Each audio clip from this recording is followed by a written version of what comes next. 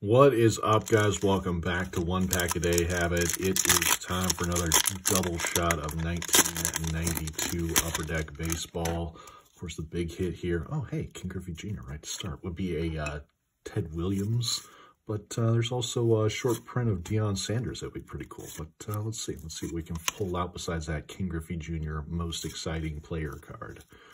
Let's see. We've got Jerome Walton throwing down a bunt. McFarlane. Pete O'Brien with the dad glasses back in the day. Kelly Gruber, haven't seen him in a while.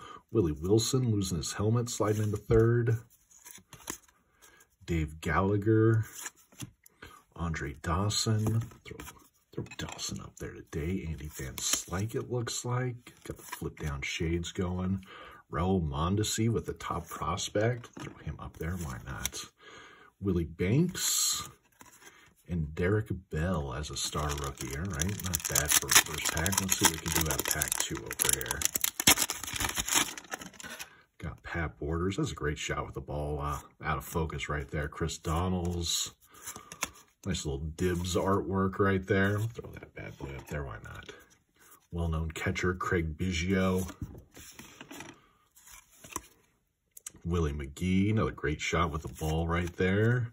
Chuck McElroy, Charlie Hayes, Greg Maddux with the Cubbies, Steve Sachs with the Yankees, Vaughn Hayes, great shots all throughout this set. Pretty awesome. Tim Burke, Tommy Green, Jim Eisenreich, Adam Peterson, and finish off with Bill Swift blowing a bubble right there. All right, nice little pack. Thanks for watching, guys. We'll see you later.